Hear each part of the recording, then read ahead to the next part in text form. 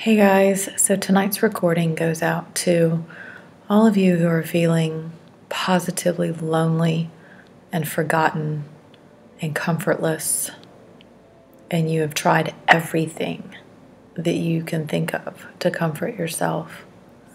You've turned to things that are not good for you.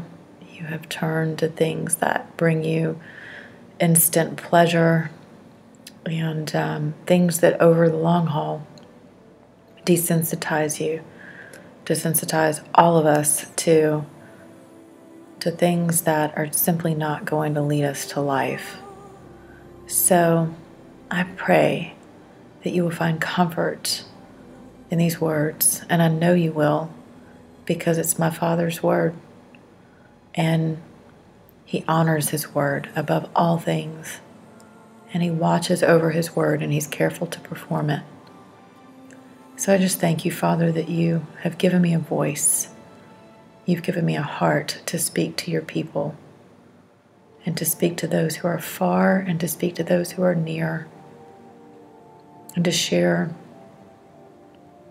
your heart and your mind for them.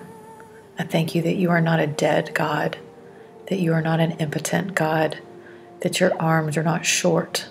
I thank you that you are on the throne of this existence, regardless of what our enemies try to convey to us through our thought life, or feelings and emotions and mind pictures, and through others and their own shortcomings. And Father, I just thank you that we war not against flesh and blood, according to your word.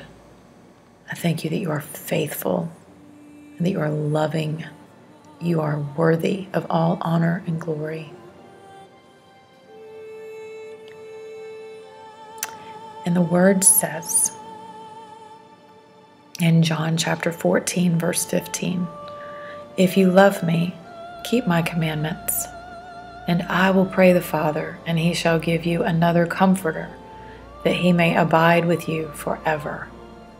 Even the Spirit of truth, whom the world cannot receive, because it seeth him not, neither knoweth him. But ye know him, for he dwelleth with you, and shall be in you. I will not leave you comfortless. I will come to you." But Father, I thank you that this is your word, and it is true. And that all of those listening to my voice tonight will close their eyes in the comfort of your heart, your mind, your word, your spirit. In Jesus Christ's name I pray. And I love you. And I love you who's listening.